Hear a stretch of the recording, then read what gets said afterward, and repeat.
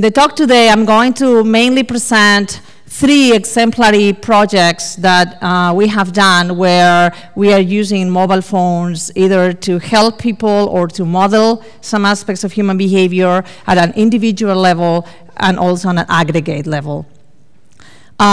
Before I start, I just wanted to share with you a little bit about the team because we are a new organization and a new team. This is our building. I came all the way from the other side of Barcelona.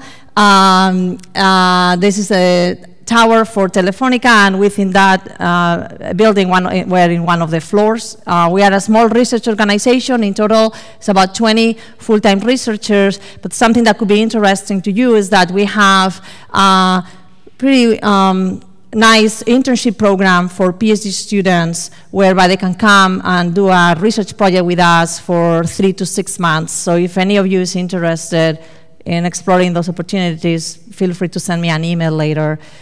We also have the option to host visiting professors and scholars at the lab.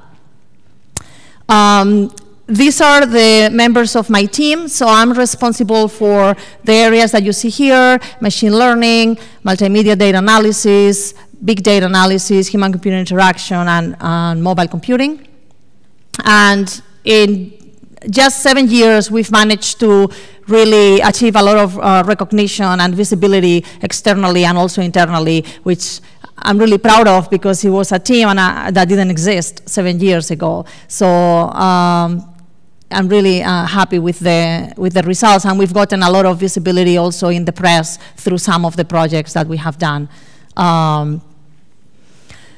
Just to put in context what I'm going to be talking about today, I'm just going to give you a quick overview of my sort of like research career, so to say, so you get a better understanding of what we are working on when we are working. So I started working, sort of like the summary of the areas where we work on is human behavior modeling from data, but the data could be any kind of data. So at the beginning of my career, I did a lot of work on smart spaces, smart offices, smart rooms, where the data about human behavior was coming from cameras and microphones and sort of like ubiquitous sensors.